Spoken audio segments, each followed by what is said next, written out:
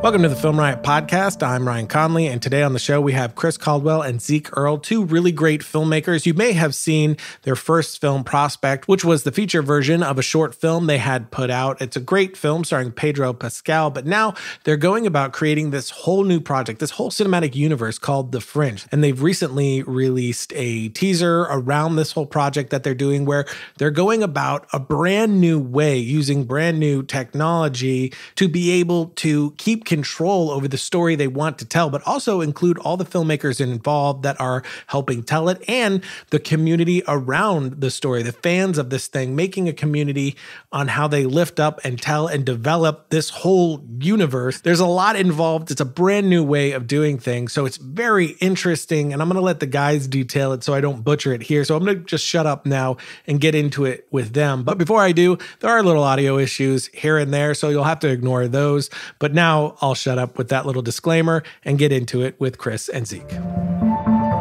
So just to start us out, because there's a lot of exciting stuff I want to get into to hear about this new thing that you guys are doing that really sounds amazing, and I'm very, very excited about it. But I wanted to kind of set the stage a little bit in a few ways. First, starting with you two as filmmakers. How'd you get into this? What sort of led to this point? I know, you did a feature before this, which I loved, and I'd love to talk a little bit about that as well. But just what was your intro into filmmaking? Definitely not very straightforward or conventional. We were both English majors. We were college friends who did like creative writing classes together. Nice. And then I always had the ambition of kind of getting into filmmaking, but was not at a university that even offered filmmaking. And we graduated into the recession around 2010, and we couldn't get jobs. So 10 years ago, I watched a shit ton of your videos. Oh, really? Nice. You, Philip Bloom, No Film School, like that was my film school. I bought a Canon 7D awesome. And started a company. And we,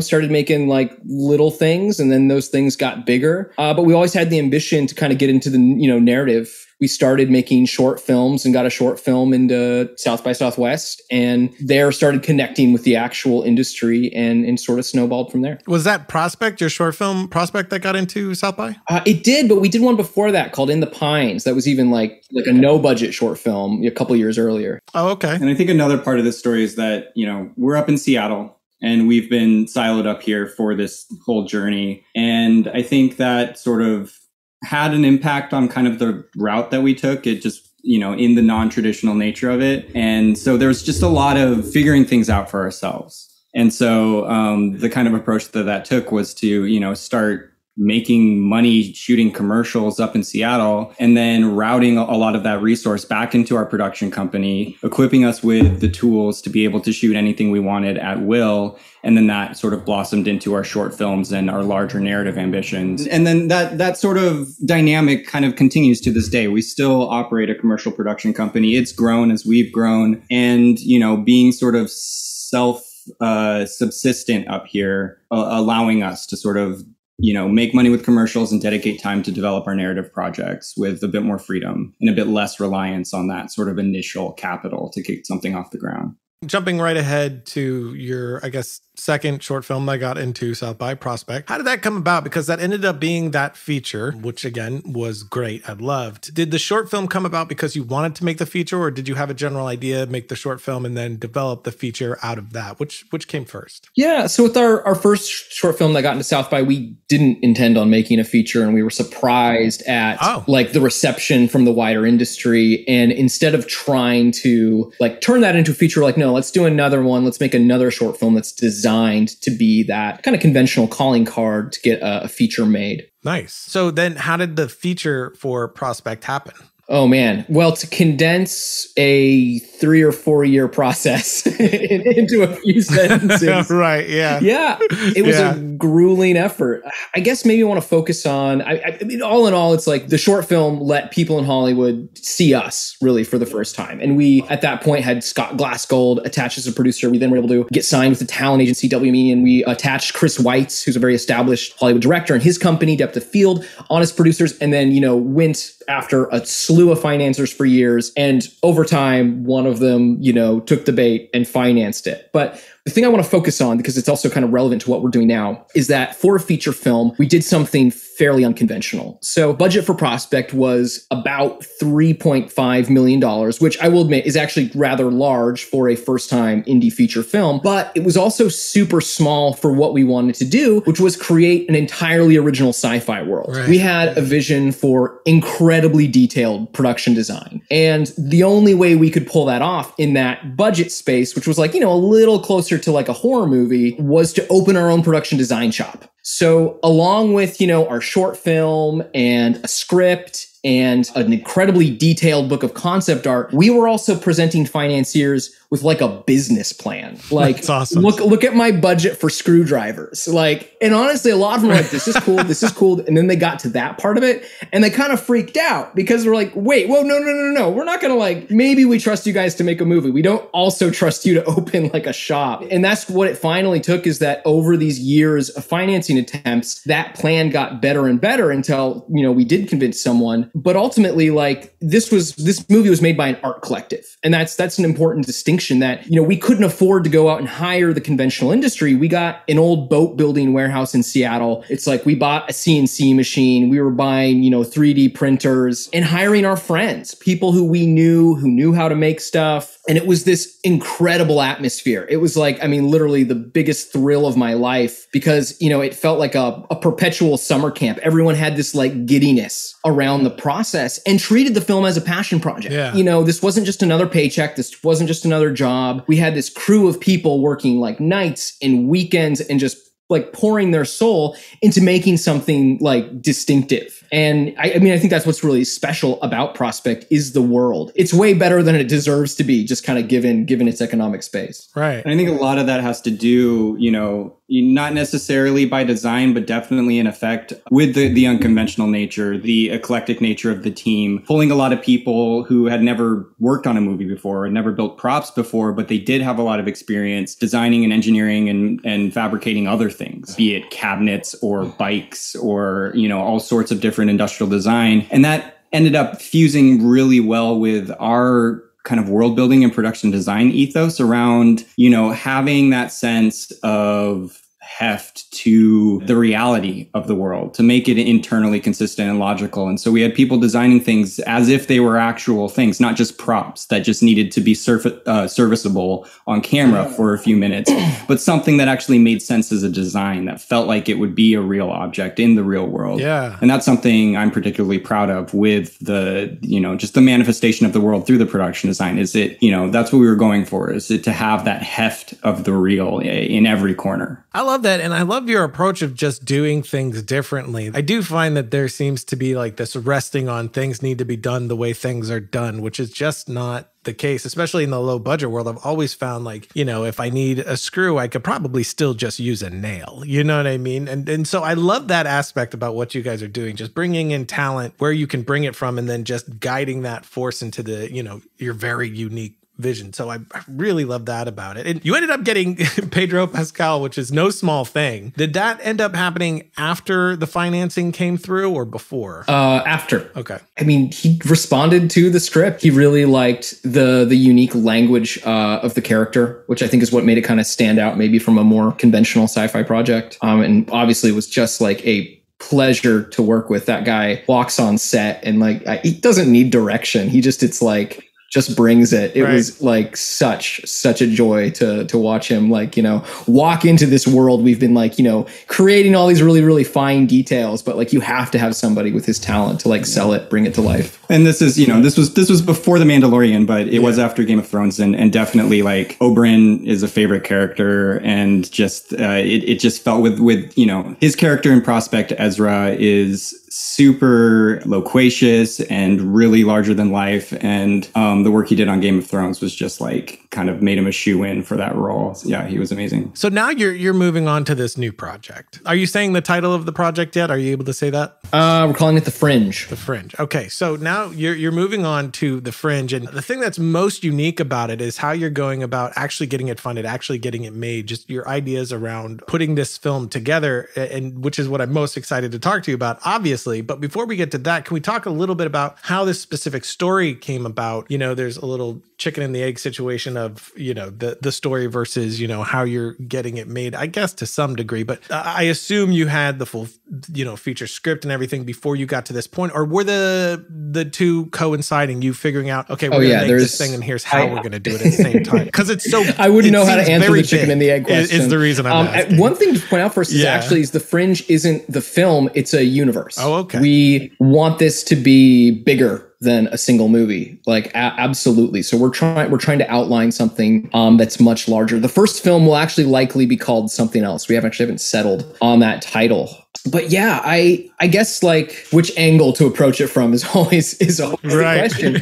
Totally. I guess part of our motivation is, after Prospect, Prospect's been sort of a slow boil. It came out in theaters, didn't get seen very, very widely. It was a low budget film with no marketing. And then, as it found its audience, though, gradually in various online formats, eventually hitting Netflix, where we've gotten like a lot of attention and response. And so, we've been kind of sort of presented with a few different pathways on how to kind of continue our career at this point. And, it did well on Netflix. We have Netflix like talking to us and like saying, hey, what's next, guys? Are you interested in this or that? And we're obviously not turning those conversations down. We're very interested. Sure. But at the same time, a few things about how like our experience with the traditional industry making Prospect has us kind of potentially interested in some alternatives, which is really what the Fringe is all about. So the thing that's important to understand is we don't own Prospect. We had to completely sign away the IP for that project to get it made. So if there were to be a sequel or something of Prospect, we would simply just be kind of attached as hired talent, because now, the owners of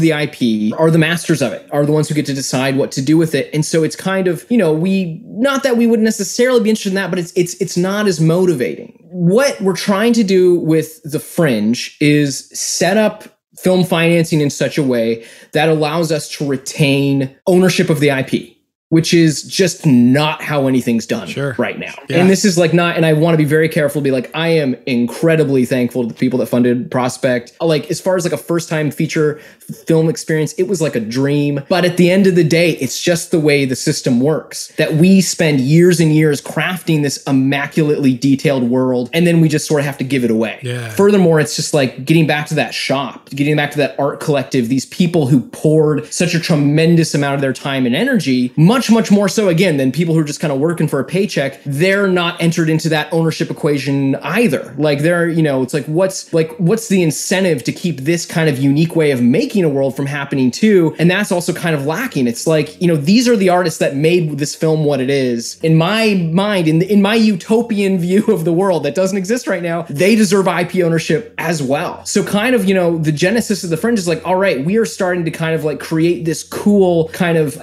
texture of sci-fi. We want to expand these ideas. We want to create, a new universe, but can we set up in such a way that makes the way we made Prospect sustainable? A way that actually allows this art collective to, be able to control the future of the IP, to be able to profit from it in the future, and, kind of make this sort of like dream way of making a film. And obviously there's a lot of details now how this is going to work. Yeah. Looking back on the experience of making Prospect, and I think there's a lot of like, retrospection and discovery that has happened since then. But, when we made Prospect, we were very just eager to make that first movie and to sort of break that seal and to like push into that. And so it was very singularly focused, whatever it takes. Who cares about the money? We just want the opportunity to make this. And through the whole process of making Prospect, of building this art collective, of doing an act of collective world building with a bunch of people, coming out the other end, realizing,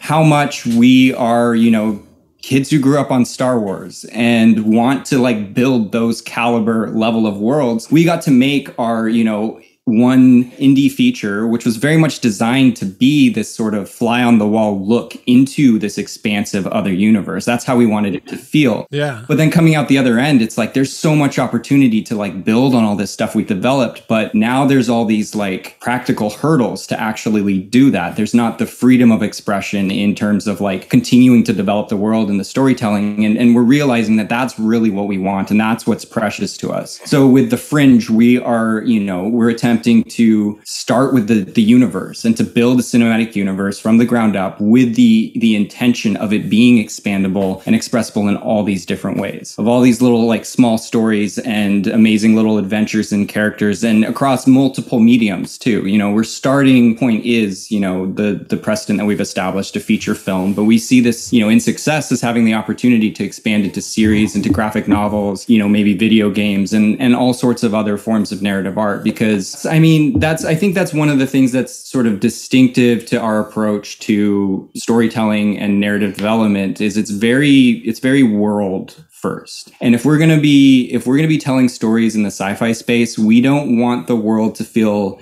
incidental to the story. Yeah. We want to feel like we're looking into, you know, we've got a portal into something that's real and alive and that extends beyond the edges of the purview of, say, a single film. Right. It's got all sorts of other stuff going on because it has that heft of reality. And then, you know, we want to be able to capitalize on that by telling as many stories as we want within this universe. And I only want to butt in to say that, like, the way film financing is set up right now does not incentivize that. Like, that is massively inefficient. You know, we'll even get, like, thrown a random idea, like, from a producer, be like, hey, would you guys want to do a take on that? We're like, yeah, but I have to develop the in-world economy for a month first. Like, it just isn't, like, how things work. But Chris, maybe real fast, because I think you're better than me, maybe describing also just, like, what is the Fringe universe going to be like before, you know, we really dive into the financing part. Yeah. So the Fringe is a place. It's the setting for all these stories to take place. And it's essentially, it's the unincorporated frontier, you know, past the edge of civilized space. It's outside all of the, you know, established public transit routes. It's months away from the more populated centralized systems. And it's, you know, you could think of it as akin to the Louisiana Purchase before everything was incorporated into statehood. It's the Wild West. It's this big sandbox. You've got corporate offshoots doing resource extraction operations that are fueled by labor exploitation. You have fringe religious and political groups that have trekked out there, lured by the lawlessness and the autonomy that they can find there. But really for the Fringe cinematic universe, the class of people that we're most focused on are what we're calling drifters. This is a broad class of people. It's all sorts of freelancers, largely blue collar. You know, you've got hunters, trappers, miners, engineers, gastrotechs, which is like our sci-fi version of a chef, bounty hunters, mercenaries, and really kind of the kind of core angle that we're focusing on is exploring this world through the perspectives of these types of people. I think to characterize it tonally, you could describe it as Star Wars meets Deadwood. That works for me. But one important distinction on that is kind of leaning more into the Deadwood camp of things is we're not so interested in things like the Jedi or the Galactic Senate or these big overarching entities that are like battling it out for the fate of humanity. We are more focused on the small folks in this universe, the drifters. So for example, it's, you know, stories about the indentured laborer who's spent his entire life mucking about in the Powerball swamps, but then one day snaps and jacks a ship from his employer and sets off into the Fringe with a posse of corporate mercenaries on his tail. Or say like an experimental gastrotech who's trekking through the wilderness of an alien planet and discovers some new species of truffle that has transcendental psychedelic properties, but then gets swept up by a claim-jumping family of disgraced oligarchs who are scraping at everything they can to reclaim their former prestige and has to navigate their fucked up internal family politics in order to make it out with their bounty. I mean, all that to say, it's like, you know, it's one of the mantras that sort of is guiding this world is small stories, big world. Man, I love that. You know, unlike a lot of other sci-fi and fantasy, it's not focused on, you know, the chosen one, these elite knights with superpowers or even like the fate of the galaxy. It's like, it's about real people, but get, you know, and how they handle extreme circumstances. And that, you know, a lot of that goes back to sort of our roots in our just deep love for Westerns. Yeah, I really love that. I'm a huge fan of genre, especially sci-fi. I adore sci-fi, one of my favorites by far. And it's, you know, I'm not against the chosen one thing, but it's so much. And it's really those stories that you're talking about that I find myself, like TV does it a lot and does it well, those smaller stories. That's what you really attach to. So this marrying of those two things that you're talking about sounds really exciting. Good. That's great to hear. Zeke, I think you were going to say something. I'm sorry, I cut you off. Oh, no, I was just going to tack on. And maybe this isn't worth including. I feel like what we're always trying to achieve is, in the Coen brothers' True Grit, when they're like out in the snow and they encounter this frontier dentist. It's just like one of my favorite scenes from all time. And I feel like that's always like, it's just like, weirdos having to like create their own reality almost outside the civilization. And just like the fascinating like things that can happen in that space are always what we're trying to create. Well, and I think also fundamentally, this goes back to our childhoods, everything always does. But, it's watching Star Wars for the first time with the visual encyclopedia and digging into all that stuff and getting so much more runway out of imagining the back alleys of Mos Eisley and all these like weird guns and ships that you only see for 2 seconds in the actual movie. And that sort of imaginative play. And, what we want to do with this universe is to explore those, dirty, grubby little pockets in the corners of the universe with a fixation on, compelling real characters that are just trying to survive and trying to carve their own path through the chaos. Some important distinguishing elements, like there's this is all wild, fantastical territory, but there's also a sort of groundedness, at least internally, that we want to bring to this. Like life out in the fringe is hard. Space travel in this universe is tedious and expensive. You're not just zipping around. There's a strong sense of the economic limitations of everything that's involved. Technology is not magic. It offers little convenience. And these sort of restrictions are important to us because they keep the stakes more visceral. It's not these big, lofty, grand sort of like superpower adventures. It keeps the focus on the characters and their choices. And I guess that's kind of what I mean by like bringing the heft of reality to a really imaginative, playful world where it's internally consistent and it's you're watching people, navigate their own ecosystems just like we do in the real world. That type of thing is for me where you get the most emotionally honest and connected stories, and then adding the fantastic of what you're putting together with that world. It just all sounds very interesting and very ambitious, especially, not just the world you're creating for this singular film, but what you're saying, it's a whole universe of things, graphic novels, video games, multiple films, maybe TV series. I really like the grand scope that you guys are thinking in and a totally new direction to do it. So I would love now to start diving into that, how you are taking this brand new approach that I've personally never heard of to start kicking off this whole universe that you are making. Yeah, well, we are neck deep to the chaos and the Wild West that is the Web3 blockchain, cryptocurrency, whatever you want to call it, space. You're in the fringe. Exactly. That's not the pairing of those two things, not accidental. Yeah, I feel like it's always like, there's a technological aspect of it, there's an economic aspect of it, there's a cultural aspect of it. So like kind of how to approach it. I guess maybe to start just at the very like highest level. Like what we're doing right now is we're working with our art collective, the concept artists that made Prospect, actually a lot of the actual like spaceship designers and prop designers, to create a huge collection of characters that we're calling drifters that will be for sale as NFTs. So this is kind of the entry point to the universe are through these characters. And these are going to be like very, very detailed pieces of concept art. Each one's going to be unique and each one says something about a different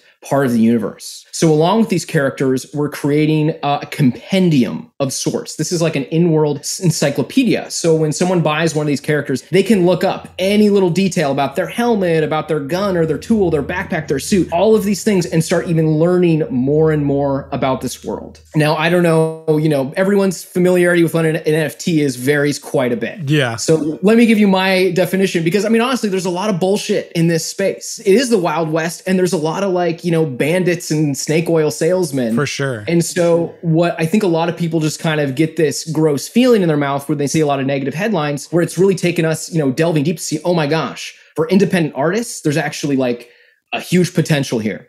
So for us, like the NFT, it is a collectible. It's this little card, it's this little character that is your character in the universe. But that's like only the beginning of it. It's like the beginning of what will be a much larger journey. It also functions as, and this is where the metaphor is always a little difficult, whether you call it a festival ticket or a key, but it also gives you access to essentially the creation of the film. And In one sense, it's a little bit like a party or a music festival in that we're going to create this whole slew of virtual events that correspond with us actually creating the film. So we're going to have like seminars on spaceship building with like the artists. This is all going to be on a Discord social media platform that people can interact with. Then, like, at the same time, there's like this whole like very fun component where there'll be competitions. One of the things I'm most excited about is people will be able to compete to get their character like in the first film. So one of the things we're like trying to figure out now is like they might potentially like the first round is everyone writes like a bio for their character and the community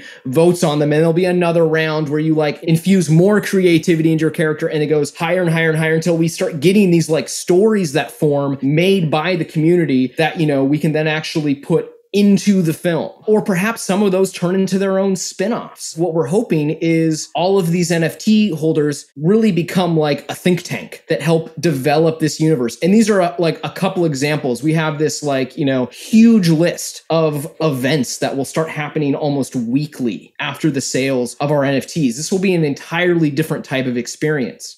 One of the things I'm most excited about is that when you create an original idea in film, it's very hard to get it out there. We experience this firsthand with Prospect. You have to have, it's like, I always forget the number. It's like double, triple, quadruple the amount of money you actually spend on the film just to market the film. Yeah. But what we're doing with this model is people become invested way before the film ever comes out. We're going to be like creating this like small army of people who have built the universe with us. And then by the time the film comes out, it will already exist in all these other formats with all these other very excited people who can, you know, help us spread the word and, you know, really give an independent project a much bigger fighting chance of success. Yeah. So that's kind of like phase one of this journey.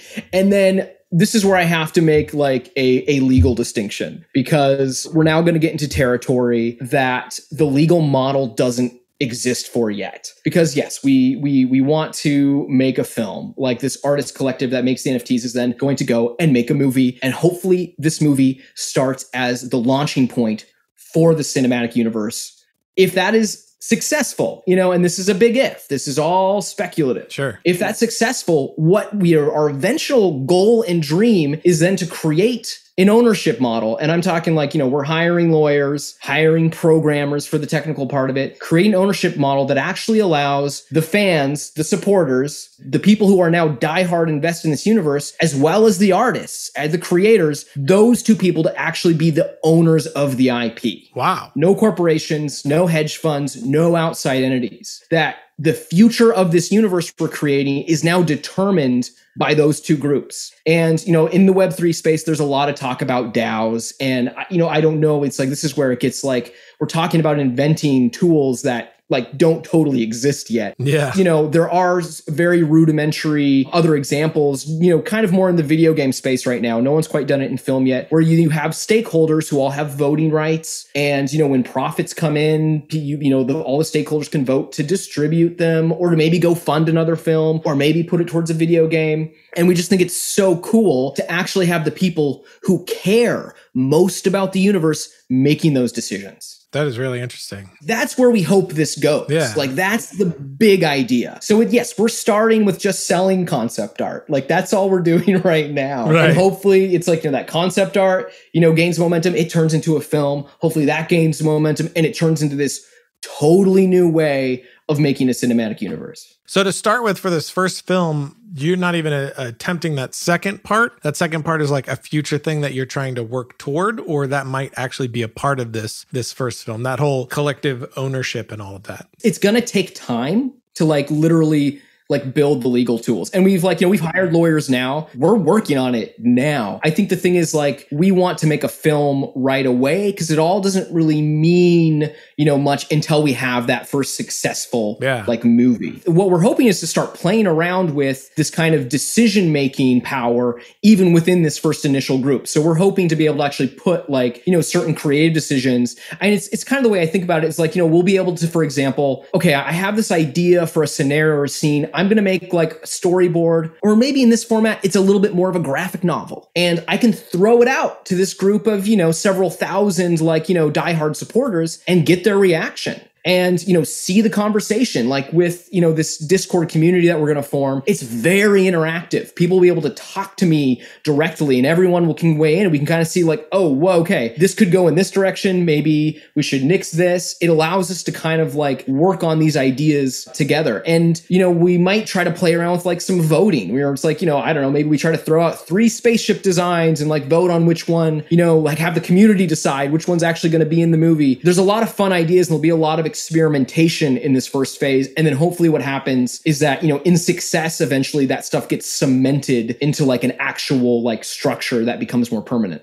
Nice. So it's very much sort of an experimental phase then. Very, yeah. Which I guess it has to be, since this is completely, this is the Wild Wild West.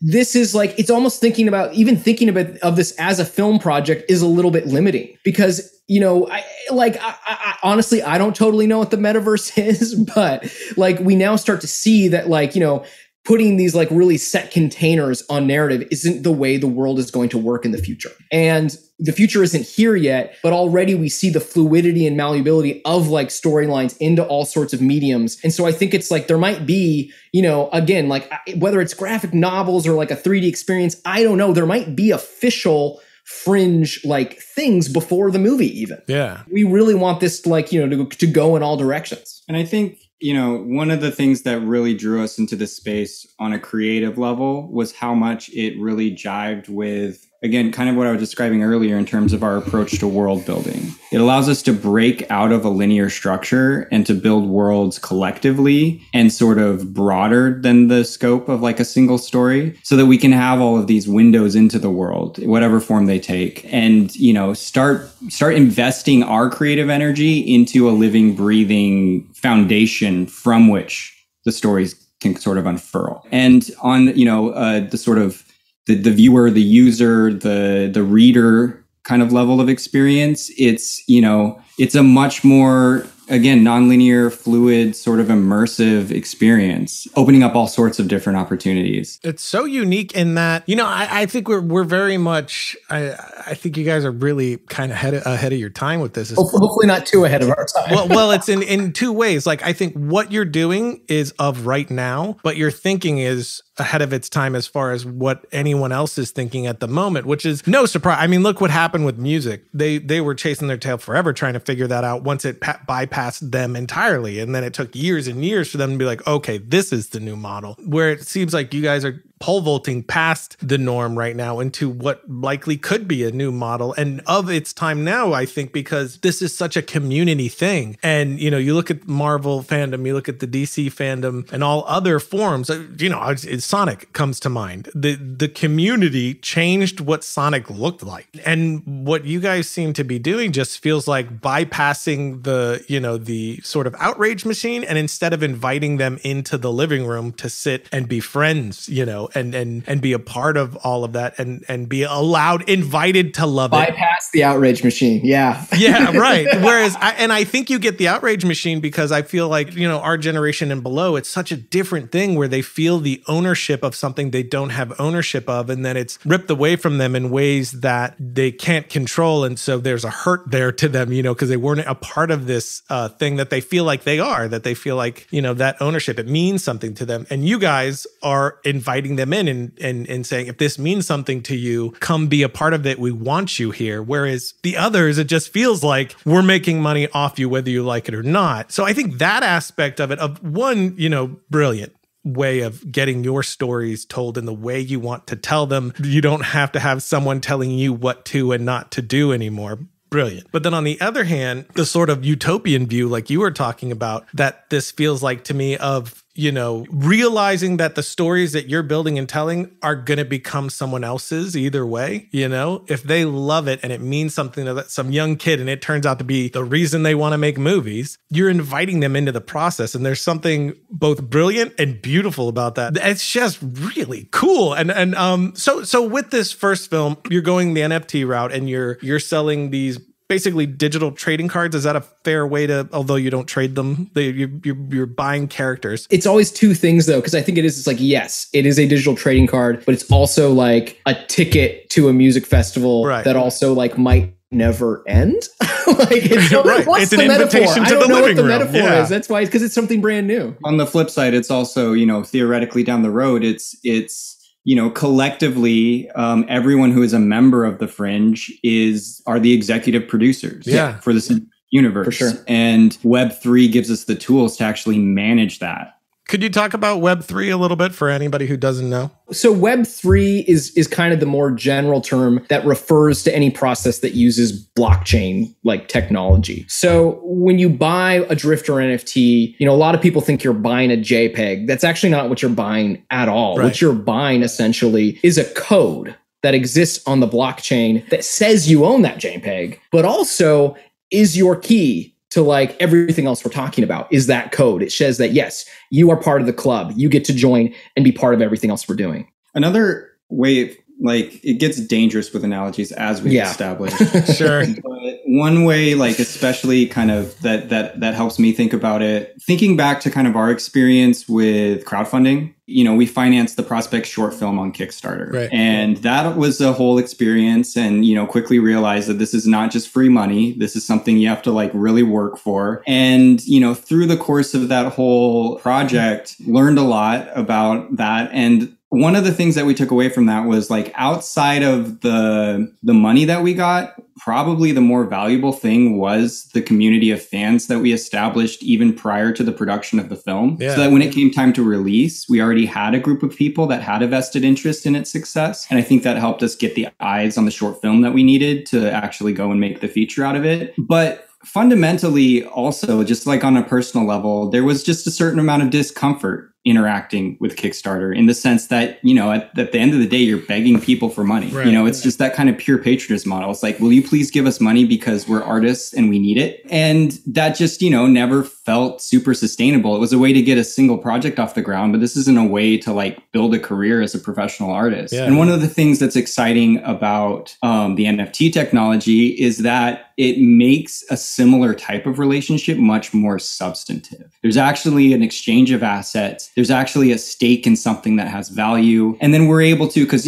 fundamentally NFT technology creates the premise for digital ownership and digital scarcity. And so that we as, the concept artists and just the team that's designing all these things can create actual assets now in the digital space. Then we can exchange them, and it creates just a much more substantive relationship with the fans and the holders of these NFTs. And so it's akin to crowdfunding in that we're garnering support to build something bigger, but it's all very transparent and concrete and trackable, and not just a bunch of promises into the air and just begging for patronage. And these NFTs, is each one unique to the person that bought? Can multiple people buy one specific one, or is each one unique? There's only one. Yeah. Once it's taken, it's taken. Each one's going to be completely unique. And I thought this is also something you don't hear very often, but I actually love this format now that we're several months into making them. We are making, if you can compare making these NFTs to making the concept art we have to any other film, I mean, we're just making 1,000-fold more. Yeah. I don't get to just make the 5 characters that appear in a movie. I'm getting to make the entire universe. Right. It is a generative system. So where essentially instead of designing individual characters, we design,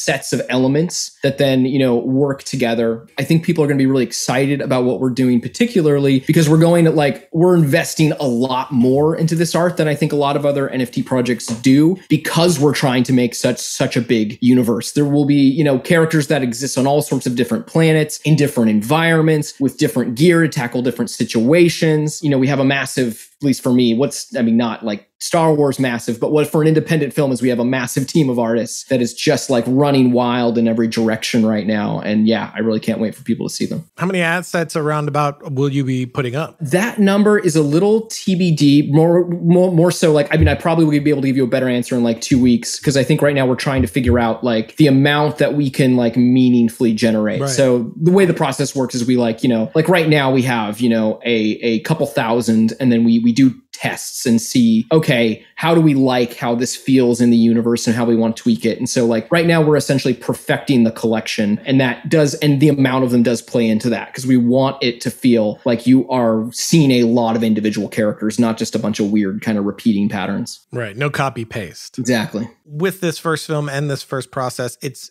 just these like digital concept designs that will be the NFTs. Is just a bunch of different concept art for the film. Is that what it is? Yeah. So they'll be like characters on a card per se. Yeah. They're designed. You can use them as a social media profile if you want. And then also immediately upon the sale, like people also then be able to enter again this social media platform, this Discord server we're creating where all this other stuff starts happening. Is the entirety of the budget going to come from this space, or do you think you might pull like investment, maybe traditional investment, to sort of supplement what this does for you? I mean, I would love to not have to seek traditional investment. And again, this is where I might have a better answer for you in 2 weeks, because we're still sort of, running the budgets, because we need to not just make a film, but again, it's like hiring, lawyers and programmers to also progress, these other processes at the same time. And so we still are kind of nailing down that sweet spot. But, I mean, in my utopian vision of the world, this all happens in a very independent space. That's awesome, man. And then once you get that, you make the film, do you have like a sort of a timeline of when you would like to be shooting the film, or is this sort of gets going and then the pre-production process gets going, and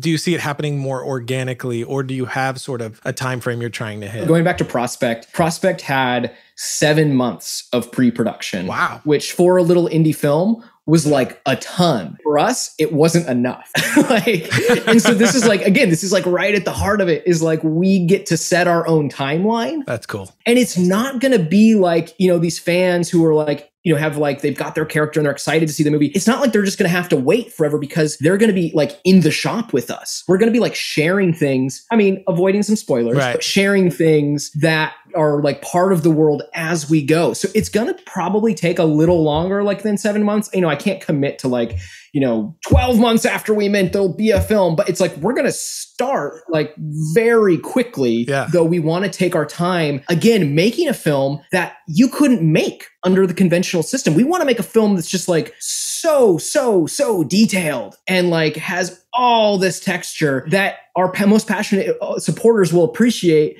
that a hedge fund might not. Right. Yeah. Do you have the script for the feature complete already? Or are you already working on it? Or will that be a part of the collective process as well? The script won't be done until, the day before we're shooting. Sure. But well, a draft, I suppose. Oh, yeah. No, we're pretty deep in on the first film. But I got to say, we're going to be a little coy about it, because the other weird part of this process is like, we literally don't want to spoil the film for our backers. Yeah. As we're starting to like, really finalize the story, we're also like wanting to be like, all right, how can we like reveal parts about it without like, giving the whole thing away? So like right now on this first phase, what we're trying to do is paint a picture of the universe, of like the big picture of like all the ways it can go. And then once, after we sell these NFTs and we have our group of supporters, all together in one place, we'll start kind of putting out little pieces of that actual film, but in kind of a slower, satisfying way that kind of gets everyone excited and tease up that first movie, as opposed to just,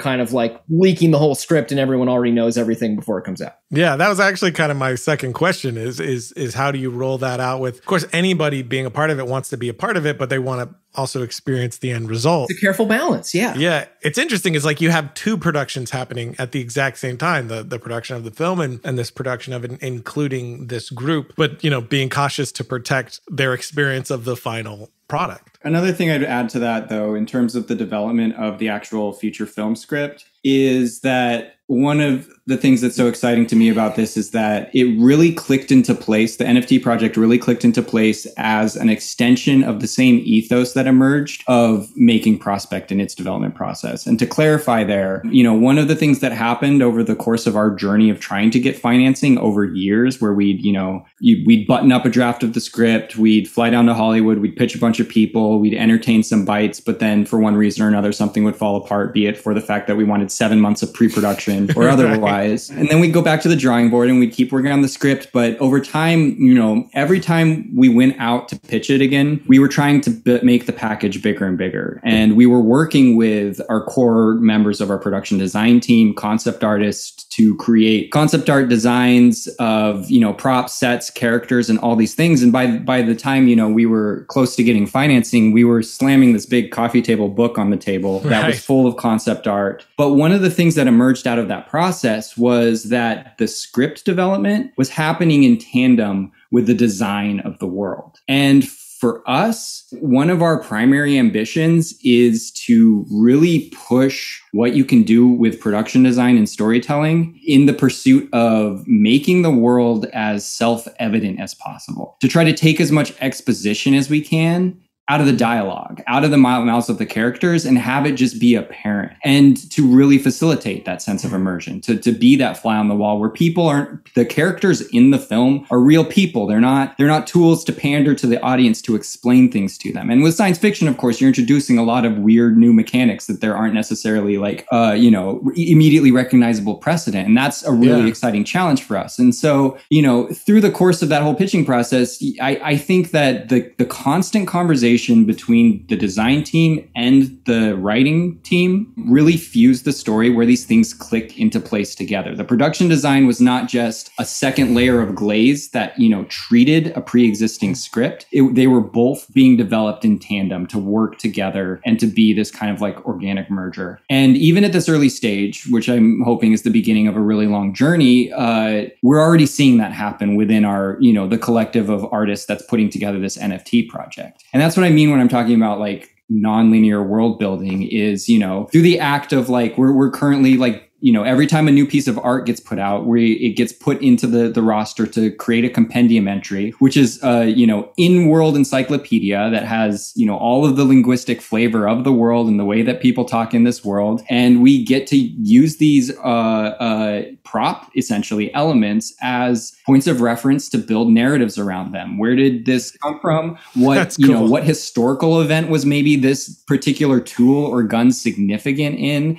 Are there weird stories behind the manufacturing and design of these things? That to me is like what it's all about in terms of having narratives emerge from this rich foundation that is incidental to the story, not purpose-built for it. And so, with the NFT sale, we are inviting a bunch of people to participate in that. So yeah, like the script is not finished. It's going to be sort of a collective act of us all building this world together to sort of really fuse the story and the world together. That's so cool. It's almost like you're getting these like rich, amazing writing prompts throughout. Exactly. Yeah. Of like, who could this be? It's like a documentary narrative process of some kind. That is so interesting. So once you finish this first film, you do your NFTs, it's going to be successful. I have no doubt. You make the film. How do you go about distribution for this? Do you have a different plan for that as well? Are you going more of a traditional, streamer or a theatrical or straight to the people that made it? Like, what's the plan there? No, I think actually, and this is maybe where we differ from some other perspectives, but I mean, for one, it'll be dependent on the climate of when the film comes out. Sure. And what's cool is that by, being in kind of having the reins of that, we'll be able to be really agile and responsive. Yeah. It won't be part of like a multi-studio contract, mess. So like we can figure out, but at the same time, it's like, we're not making this film for a small group of people. We're making this film for a much wider audience. Yeah. So, I mean, maybe it still goes straight to Netflix, but the thing is that, the IP will stay, with the core group. So you have the idea, you have a draft of the first. Do you know, like, once this is successful, if it does what you're hoping it does and you can continue on, do you know what the next step after that is? Or are you allowing to let that be an organic process with the community you build? Or are you like, after the first feature, we know we want to do the graphic novel after that, and that'll take us to this. Do you have that roadmap, or are you leaving it open? I mean, I think we have a number of goalposts, but at the same time, it's like, I'm really excited to see how it evolves. Right. I haven't mapped out like 5 movies. However, it's like there's a lot of storylines, but it's like I could see it's like, well, maybe after we do this first film, it seems more natural to actually do something more episodic. And it's like I could see graphic novels coming out at the same time or even before the first film comes out. And what I'm excited, I'm less experienced. I mean, we have some friends who are a little bit more in the video game space, but particularly, people who've generally embraced cryptocurrency and Web3 are very video game savvy. And I'm very interested to see if any organic partnerships, emerge there that maybe one of these storylines kind of lands, in that format. Yeah, it's all predicated on the direction of, in success, the direction of the support and the enthusiasm and where that takes us. That's all the more reason for this to all be built on sort of a foundation of a world. And that's why we're framing this as like universe first. And the stories that emerge from there can flow more organically. That's great, man. It just sounds like you've built this giant playground for yourself. And it's like, you're pretty sure you know, I want to go to the slide next. But if it's like, you know what, let's do teeter-totter instead, you know? Fine. Yeah, okay, we'll do that. Then I think, man, that sounds fun. I love this giant sandbox you've built. I'm really excited to see, this come out and see how it works for you guys. I think it's incredibly smart and does sound like the future to me. So I'm rooting for you and really looking forward to see how, it all goes. Yeah, let me tack on just one more thing that I think is important too, because I think in terms of the public perception around Web3, there's this kind of growing sense that it's pretty environmentally unfriendly. Right. Sure. And I always feel like I want to address that in the same breath, because I don't feel, yes, I might have a utopian vision for how something can work in the future. If that is literally making, the climate crisis worse, no, anything new should be a step forward. So for people who are interested, and this gets a little technical, but I'll try to make it brief, is we are minting on the Ethereum blockchain. And the Ethereum blockchain has a roadmap to be incredibly energy effective in the future. Right now, it's, not there yet. So as part of this project, as part of this first phase, we are going to look to make carbon offsets a part of, the collectible pine process. We have people working on calculating our carbon footprint that'll be part of this mint, so that it's just like a natural automatic thing. This will be a carbon neutral project. And in the future, people who follow our footsteps won't even have to deal with this issue once it's resolved, which is just super important to us. That's awesome, man. That's great. And great to hear, too. I love that. I love everything about this project. I love everything about the universe that you've been talking about. Really appreciate you guys taking the time to talk to me and our audience about it. I'm just really excited to see where it goes. Of course, we'll put links to everything so everybody can find it and become a part of it as well. But thank you very much again, guys. Awesome. Thank you so much. And that's it for today. A huge thank you to Chris and Zeek. If you want to know more about their project or them in general, where to follow them, where to see that teaser that they made for this, jump over to filmriot.com/podcast and find the episode page for this episode, and you'll find all of that there. Of course, you can find me online pretty much at Ryan_Conley on all the things, so you can find me there. And until next time, don't forget to write, shoot, edit, repeat.